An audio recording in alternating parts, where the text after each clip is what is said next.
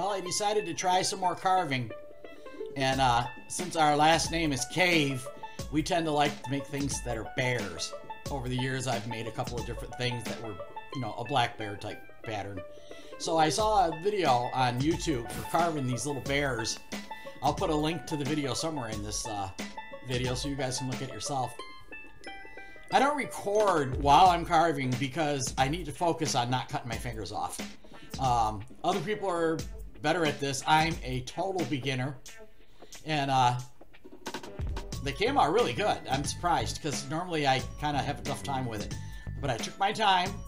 I made sure my little knife was as sharp as I could get it. And I'm making 8 of them at a time because I had 8 blocks of wood. And I have 8 grandchildren. So I'm making this little set of 8 bears. And they came out so good, I actually might make more. But they're little tiny bears, they're just cute. I'm trying to right now make the rest of them with maybe different looking faces or noses or eyes so that they don't come out exactly the same. But everybody that's seen them so far thinks they're adorable. I do too.